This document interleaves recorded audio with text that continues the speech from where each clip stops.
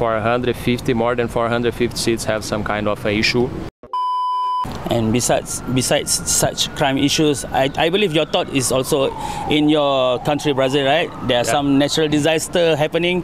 Can you share with us what happened? Yes, I think the last 25 days, 26 days, we are getting a lot of rain in my place, in my state. So the rivers all getting in the high volume right now, and devastating many towns on my state. Just for information, we have 490 towns, cities, and more than 450 cities have some kind of issue. So there is 2 million people affected, and 600,000 people get out of their homes. So it's, on my point of view, is the most natural disaster in Brazil of whole history. So it is a quite bad situation right now. But I'm quite confident and quite sure our people over there are gonna bounce back stronger, and we're gonna rebuild our state even better, and we're gonna bounce back from this kind of moment. And also my mind sometimes is too much in Brazil right now, because there's too many people that get affected on that issue. You know, I try to help some of my friends over there, because a few of them get some kind of damage in their houses, or somehow they got some kind of damage. So I try to keep in touch with them and try to listen what is their demands, to try to help, especially from here. We can't do much, but we can send a few of amount of money from here to them to help them there. And also, I just want to point here that we are making a move here, and not me, but a group of Brazilians. They are making a move from KL, that they are organizing. My wife's friends and a few other people, they get the idea to try to raise some funds in Malaysia. So they are organizing some kind of bazaar over here in Malaysia, so in KL. So we are looking for donations, and we are looking for selling tickets to bring the people to the bazaar to raise some money for Brazil.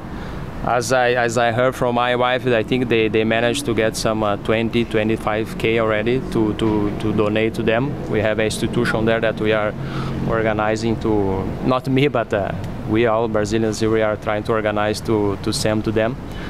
And I just want to invite everyone that listen to the interview, that if you can help somehow.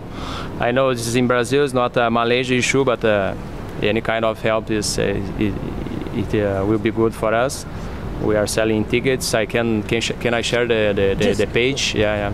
We have a page that we call SOS Brazil KL. That we can. This is in Instagram. We can go there and get more information about the bazaar, about the tickets. I already give you my jersey. I already give you my.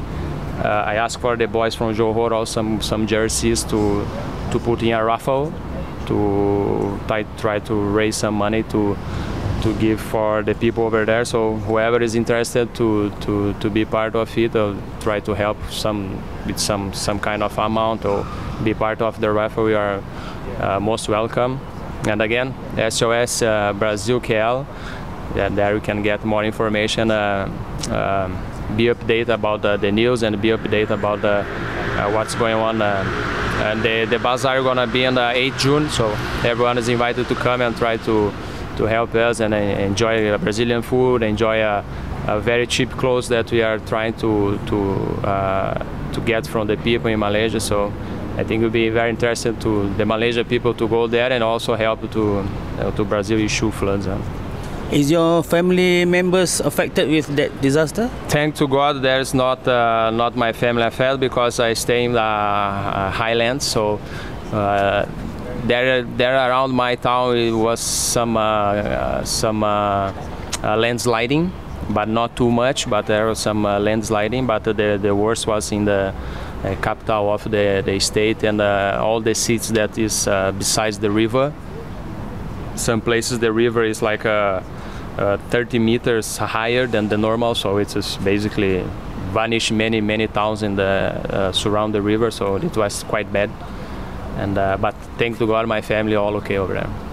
I believe even if it's happened in Brazil, Malaysian is very always feeling strongly in humanity issues. So I believe many people will come and help you. Yeah. So thanks for sharing. Thanks a lot. Paolo, Thanks a lot. thank you so much. All right, brother.